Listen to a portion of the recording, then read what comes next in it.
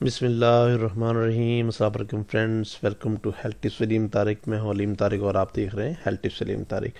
اپنے چینل پر تمام دوستوں کو خوش آمدید کرتا ہوں۔ امید کرتا ہوں بالکل ٹھیک ٹھاک ہوں گے، مزے میں ہوں گے، نئے آسان اور انتہائی سستے نسخے سے آپ لوگ مستفید ہو رہے ہوں گے۔ فرینڈس، سب سے پہلے ان تمام بہنوں اور بھائیوں سے گزارش ہے جن لوگوں نے ابھی تک چینل کو سبسکرائب نہیں کیا، وہ برائے مہربانی چینل کو سبسکرائب کریں، ویڈیو کو لائک کریں، شیئر کریں۔ اس چینل کی تمام ویڈیوز میں بتائے گئے تمام نسخہ جات انتہائی مستند اور انتہائی احتیاط سے اپنے ناظرین کے لیے پیش کیے جاتے ہیں، جو کہ بارہا کے عزم ہوتے ہیں۔ یہ ٹپس وغیرہ نہیں ہیں اس چینل کے اوپر، اس چینل پر مستند نسخہ جات ہیں جو کہ کافی حکیم صاحبان کے آزمائے ہوئے ہیں اور ان کے جو ہے بہت زیادہ ان کی دوا خانہ پہ چلنے والے ہیں۔ تو ایس کے نسخہ جات کے حصول کے لیے برائے چینل کو لائک کریں لازمی، اور اگر آپ یہ دوائیں منگوانا چاہتے ہیں تو بذریعہ پارسل پاکستان میں کسی بھی جگہ گھر بیٹھے دوا آرڈر پر بھی منگوا سکتے ہیں۔ تیار شدہ دوا کے حصول کے لیے ویڈیو کے آخر میں دیے گئے موبائل نمبرز پر رابطہ کیا جا سکتا ہے، اور کوشش کریں کہ ویڈیو کو لازمی پورا مکمل دیکھا کریں تاکہ فوائد اور پرہیز وغیرہ کے بارے میں بھی جان سکیں۔ آج کی ہمارا جو ٹاپک ہے وہ ہے آتشک کی پہچان۔ آتشک کی پہچان کے بارے میں پہلے ایک ویڈیو میں بنا چکا ہوں، آتشک مرض میں کیا ہے، لیکن یہ تھوڑا سا ہٹ کے ہے اور اس میں مکمل تفصیل دے دی گئی ہے۔ بہت سارے لوگوں نے بہت سارے سوالات کیے تھے جس کی وجہ سے یہ ویڈیو دوبارہ بنانا پڑی ہے۔ سٹارٹ کرتے ہیں جی۔ آتشک کے زخم عضو مخصوص کے باہر سرے پر ہوتا ہے۔ اس کا سبب وہ گرمی ہے جو مرد و عورت کے اختلاف مزاج سے وجود میں آتی ہے۔ اگرچہ عورت کے مبتلا آتشک ہونے کی بہت ساری علامات ہیں، لیکن سب سے معتبر پہچان یہ ہے کہ جب مرد کسی آتشک زدہ عورت سے جمع کرتا ہے تو دخول کے وقت نہایت شدید گرمی محسوس ہوتی ہے۔ جیسے ہی اس گرمی کا احساس ہو، مرد کو چاہیے کہ اس عورت سے الگ ہو جائے، ورنہ انزال کی نوبت تو ہرگز نہ آنے دے۔ اس لیے کہ جب انزال ہوتا ہے تو منی کا سوراخ کھل جاتا ہے اور آتشک کی گرمی اس سوراخ کے راستے سے داخل ہو کر مرد کو بھی آتشک مبتلا کر دیتی ہے۔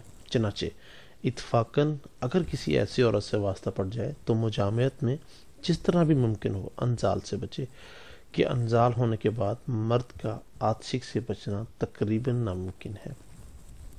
اگر انسان تندرست نوجوان ہو تو عورت کی برائے نام آتشک کی گرمی بھی اسے آتشک میں مبتلا کر دیتی ہے، لیکن اس کے برعکس بوڑھے شخص میں اس معمولی گرمی کا کوئی اثر نہیں ہوتا، بلکہ وہ ایک حد تک اس کے مزاج سے موافقت کرتی ہے۔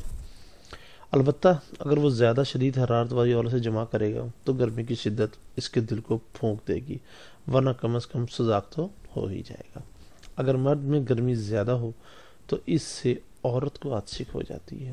غرض یہ ہے کہ مرد اور عورت کے مزاج میں کی زیادہ گرمی ایک دوسرے پر ضرور اثر انداز ہوتی ہے۔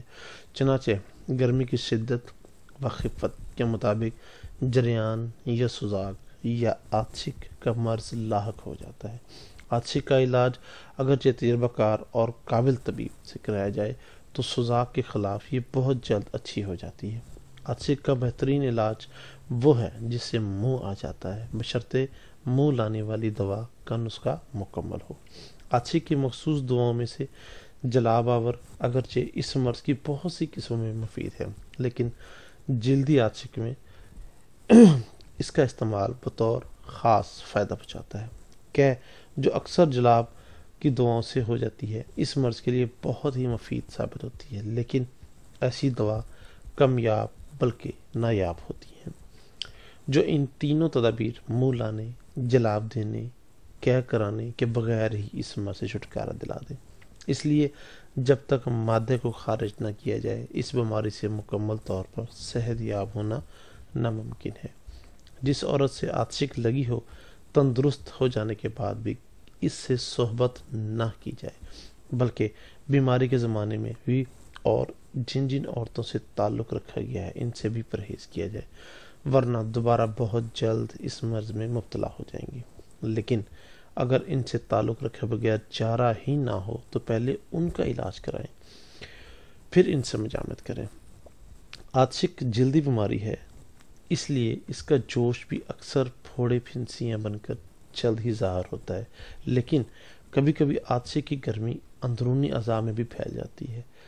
اس وقت اس کا کوئی اثر جلد پر نمایاں نہیں ہوتا۔ آتشک کی گرمی اکثر منی کے جوہر کو جلا دیتی ہے اور اس میں اولاد پیدا کرنے کی صلاحیتیں باقی نہیں رہتی، البتہ زیادہ شدید نہ ہو تو یہ نوبت نہیں آتی۔ آتشک کی دو اقسام ہیں، اول آتشک کی گرمی بدن میں اثر کرتی ہے، دوم آتشک کی اس قسم سے بظاہر جسم پر کسی قسم کا کوئی نشان ظاہر نہیں ہوتا۔ آتشک کا نسخہ انشاءاللہ تعالی آئندہ ویڈیو میں پیش کیا جائے گا۔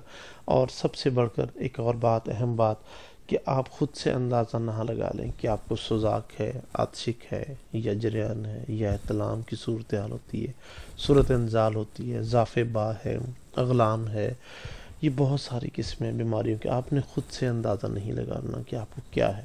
یہ کام جو ہے یہ اپنے طبیب کے حوالے کریں، ان کو جا کے صرف اپنی کیفیت بتایا کریں، وہ خود سے اندازہ لگائیں گے کہ آپ کو کیا پرابلم ہے، ان کو جج کر کے ان کو جو ہے آپ کو دوا دینے دیں۔ کسی بھی قسم کی مسئلہ یا پریشانی کی صورت میں یا تیار شدہ دوا کے حصول کے لیے رابطہ نمبر دیا جا چکا ہے۔ برائے مہربانی کوشش کریں کہ رات کو 9 سے 10 بجے تک رابطہ کریں تاکہ آپ کی بات کو توجہ سے سن کر آپ کی بہترین رہنمائی کی جا سکے۔ امید کرتا ہوں آپ کو ویڈیو ضرور پسند آئی ہوگی۔ برائے مہربانی ویڈیو کو لائک کریں، شیئر کریں اور آخر میں چینل کو سبسکرائب کرنا مت بھولیے گا۔ بہت شکریہ۔ نیکسٹ ویڈیو تک کے لیے السلام علیکم ورحمۃ اللہ وبرکاتہ۔ اللہ حافظ۔